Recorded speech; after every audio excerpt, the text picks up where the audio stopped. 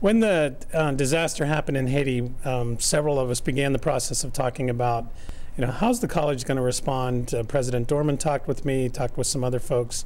Then we got everybody together in the same room and started the process of brainstorming. How can we create a unified effort for Westminster College? What would it look like? How do we involve the campus community? How do we try to get folks kind of centered on a couple projects as opposed to everyone just doing their own thing? And so we got together 4 or 5 faculty, staff members, the first meeting because the students weren't back yet. And then once the students arrived on campus, we brought in Candace and she got involved. And so now we've connected students to it as well. Okay, and have you seen the town and college really pull together to donate to this great organization?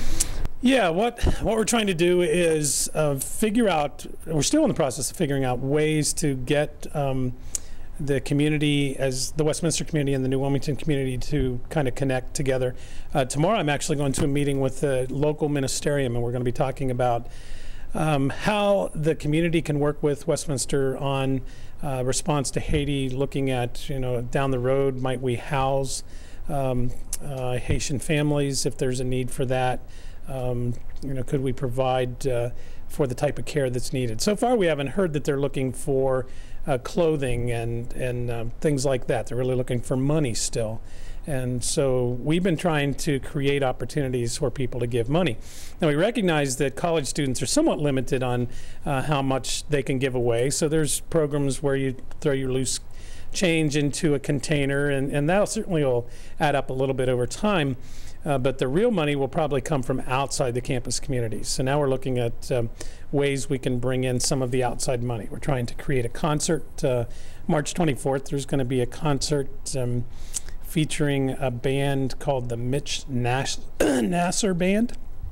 And Mitch is going to be providing the music, and proceeds from the concert will go not just to Haiti, but also to the Royal Family Kids Camp, which is a camp that's provided for children in the Newcastle area that come from abusive families. So we're dividing that concert money. But that'll bring in the outside community to help us with the project. Right, and that was what I was going to ask you. So you really right now are just taking money donations? Yeah, mostly it's just money, and money's come from a variety of different sources. We've had individuals that have stopped in the chapel office to give us checks. Organizations have begun the process of giving checks. It could be a fraternity or sorority. Money's come in from the basketball teams during their halftime. They did a collection at the Grove City swim meet. The Westminster Student Athletic Council leaders collected an offering there, and all that's going to Haiti as well. Right now we're up almost over $1,000, so oh, wow. It's a good start to that process. I noticed that there's 3 organizations that you give the money to. The World Vision, OxFam, America, and Partners in Health. And how did you hear about those ones in particular? Yeah. What we tried to do, we looked at different criteria for whenever you do any type of fundraising for an organization, you want to take a look at the organization. For us, we set some goals. They had to be on the ground already in Haiti doing work, and all 3 organizations have been there, have a long history there.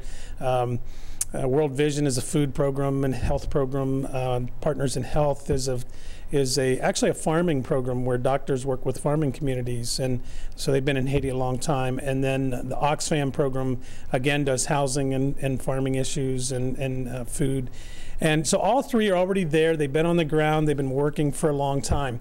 So that was really important to us. The second one was that they wouldn't leave once the main crisis is over. This is a long-term issue that's happening in Haiti. It's going to take generations to rebuild that country. And so we wanted to make sure that whatever organizations we chose, that they had a long-term commitment. They were going to stick around.